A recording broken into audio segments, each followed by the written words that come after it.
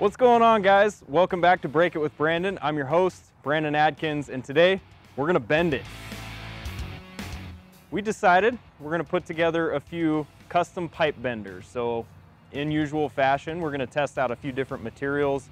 Today we've got ABS, we've got Onyx, and we have Onyx with fiberglass.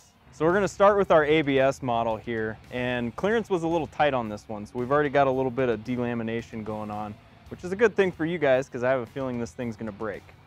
See how it works.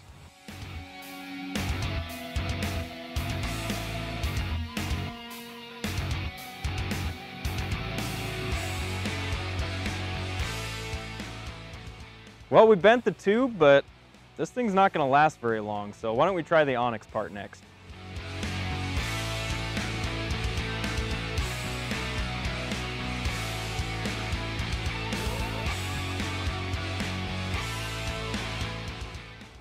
Well, we got this thing nice and twisted up. I'd say the Onyx part is gonna last just fine. So overall, pretty impressed with this one. Let's see if we can bend something a little bit stronger.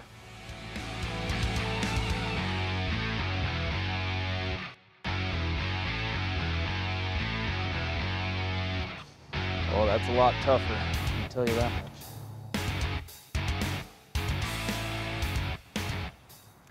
Pretty impressive. Solid steel, no problem for the Onyx part. We're gonna step it up just a little bit further though. 3/8 solid steel zinc plated.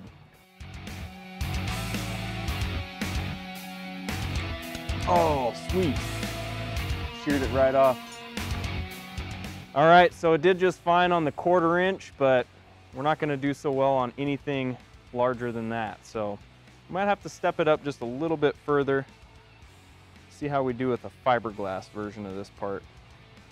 All right, so we know the Onyx part does pretty well on most of the steel applications. So we're gonna go with the Onyx and fiberglass. We're going straight for the 3/8 stainless. So let's see how it works. All right, here we go. Moment of truth. Oh. Ooh. All right, guys.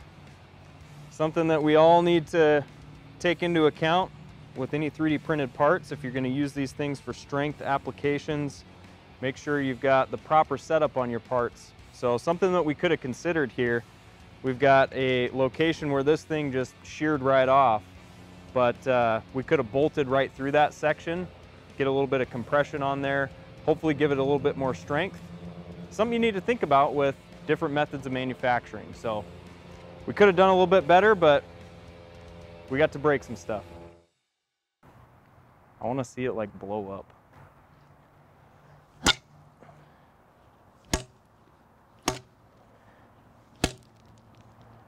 It's hot. Woo! There we go.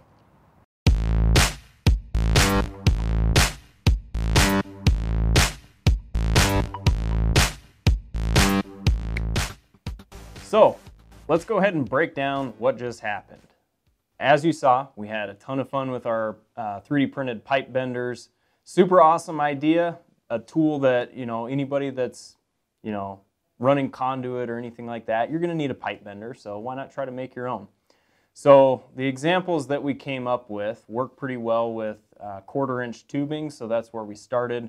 But of course, we wanted to work in a couple of other ideas just in case we needed some more strength. So starting with our ABS part. Now, as I mentioned previously, this thing kind of was doomed to begin with. The clearance was a little too tight. We should have considered that for our application with the handle that we were going to attach to this.